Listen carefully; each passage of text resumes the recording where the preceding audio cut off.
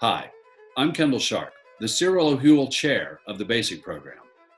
The BASIC program is a non-credit program of liberal education for adults at the University of Chicago. The curriculum consists of great books drawn from the Western tradition. In our rigorous classrooms, we focus not so much on transmitting expert knowledge about the book's contents to the students, as on helping the students cultivate themselves as readers, as learners, and sometimes as citizens and as persons. Everybody's an intellectual. We all have a mind at any rate.